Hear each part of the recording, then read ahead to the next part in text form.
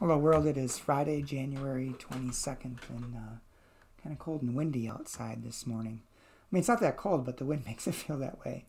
I was outside playing Frisbee with Willow and Baloo for a little while and threw it over the fence once, so I had to take a long walk and get out where it's unprotected, and that wind is a bit bitter. Today's devotion is entitled Good Boundaries, written by John Edgerton. John bases the devotion upon 2 Corinthians chapter 6, verses 14 through 17. Excerpts from that selection, New International Version. Do not be yoked together with unbelievers, for what do righteousness and wickedness have in common? As God has said, Come out from them and be separate, says the Lord. Touch no unclean thing, and I will receive you. And John writes, I've heard the 2 Corinthians passage misused actually, to forbid Christians from marrying non-Christians. Used as a kind of proof texting cudgel, this passage sounds as if Christians are righteous and non-Christians are wicked. To follow this logic would... they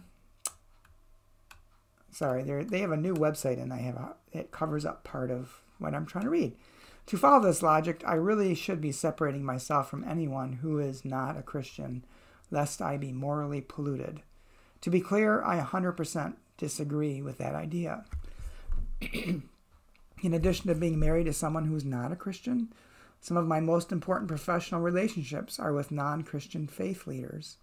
One of my mentors, a man who taught me a lot about what pastoring was not a Christian, much less a pastor. I'm not going to cut myself off from non-Christians just on account of this passage from 2 Corinthians.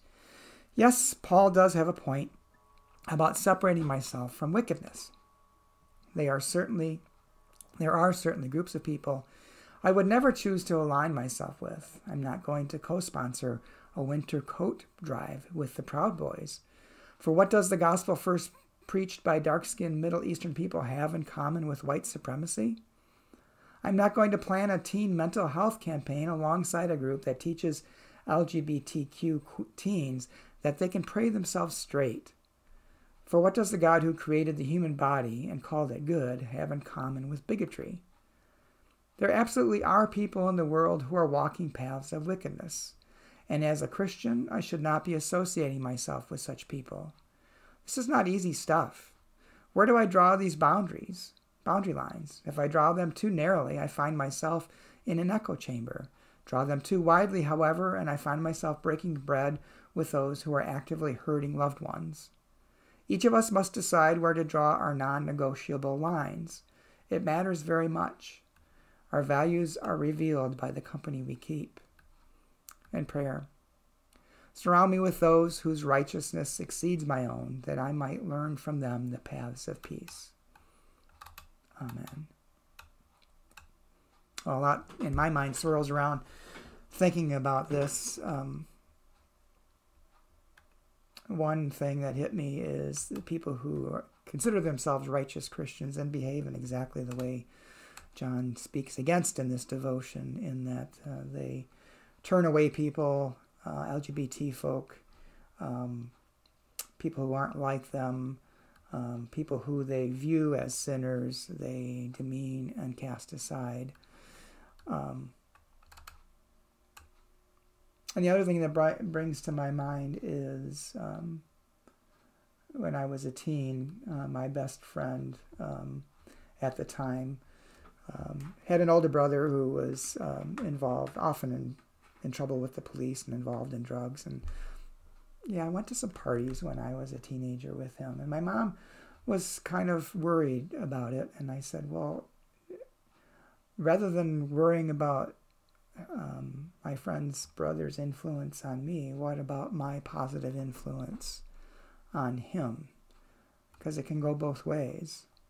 Because I also think, Jesus often is depicted as breaking bread with those whom his society felt he should not be breaking bread with quote-unquote sinners and tax collectors and prostitutes, untouchable people who in his time were considered people not to be hanging around with, and yet that's exactly who Jesus hung out with.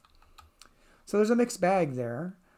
Certainly, I don't think if you're hanging out with the Proud Boys, if you're not actively working to help them see the error in their ways, but are working in support of them, yeah, then maybe you ought to separate yourself from a group like that.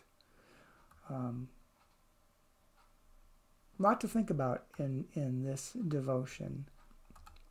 And I think we do need, in a way, to separate ourselves from wickedness. But you also have to pray to God for wisdom to understand what is wickedness and whether you're called to actually try to change, to be an agent of change, working alongside God to overcome that wickedness. So, lots to think about in this devotion today.